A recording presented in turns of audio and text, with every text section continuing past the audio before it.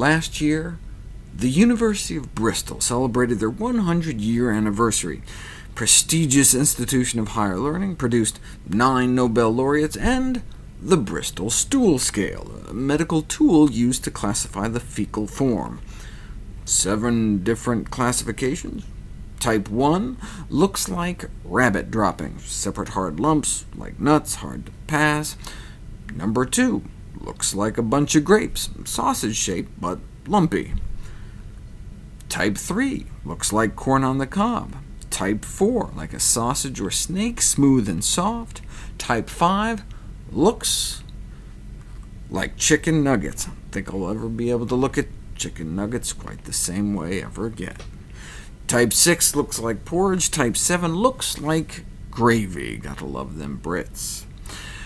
The best number 2 is a number 4, smooth and soft snake. Unfortunately, only a minority of adults enjoy normal bowel function, and only about half pass normal stools. Wow. And younger women, due to hormonal fluctuations throughout their cycle, are particularly disadvantaged. But this is for people eating a standard Western diet. Wouldn't it be neat if some researchers compared bowel function measurements between individuals eating different diets? It would, and they did. Bowel function was assessed omnivores versus vegetarians versus vegans. Each subject was provided with a stool collection kit, a stack of boxes, each used to accommodate one stool only, reducing the risk of specimens becoming squashed. They weren't messing around. So, meat eaters versus plant eaters put to the test.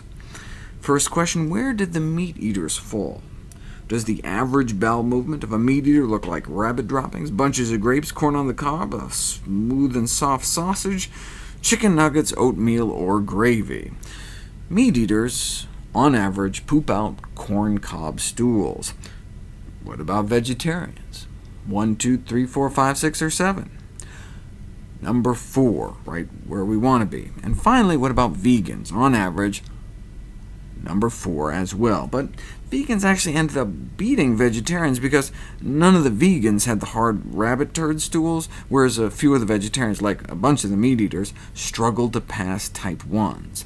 And the smooth vegan snakes were softer, exactly 18% softer. How could they tell? Using a stool penetrometer, of course. An editorial in the Canadian Medical Association Journal celebrated the finding this year, calling on doctors to tell all their patients to eat a plant-based diet, as vegetarian diets can only help push patients into the comfortable middle range of the much-beloved Bristol Stool Scale.